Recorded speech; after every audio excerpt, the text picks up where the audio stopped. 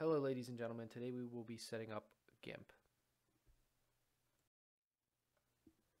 The first thing you'd like to do is make sure that your Gimp program is set up in single window mode. In order to do this, you will need to click the Windows menu and scroll down to single window mode at the bottom.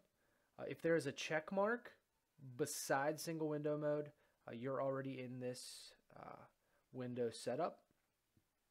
However, if it does not have the check mark, you're going to want to make sure that is selected. Next, we will be docking various dialogues. On the left-hand side, you should have your toolbox, tool options, and on the right-hand side, in the upper right dock, you will have layers, channels, paths, and undo history. In the bottom right dock, you will be docking brushes, patterns, and gradients. In order to dock these dialogues, you're going to need to click Windows, select Dockable Dialogues, and select Tool Options. Once you've selected Tool Options, you'll need to repeat steps 1 through 3 to dock all the remaining docks. You'll need to dock not only Tool Options, but layers, channels, paths, undo history, brushes, patterns, and gradients. And we'll review moving these dockable dialogues on the next few slides. Once you have all the dockable dialogues docked, they should all have generated in the upper right-hand corner of Gimp.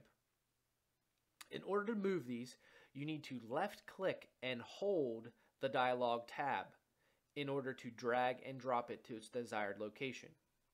You will be dragging the Tool Options tab to the bottom left-hand corner of your Gimp underneath your toolbox.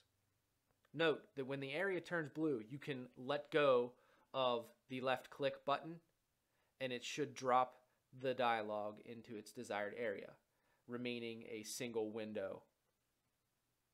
Once you've completed docking your tool options, you can then proceed to docking your brushes, patterns, and gradients. In order to dock these in the bottom right-hand corner, you would left-click brushes, drag it to the bottom right-hand area of Gimp, indicated by the orange arrow. Once the area turns blue, you can then release the left-click button and proceed to dock patterns and gradients along with the brushes.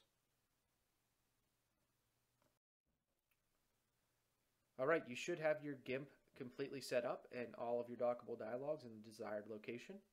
Once you are set up, you are now ready to begin. If you have any additional questions regarding setting up Gimp, please feel free to reach out.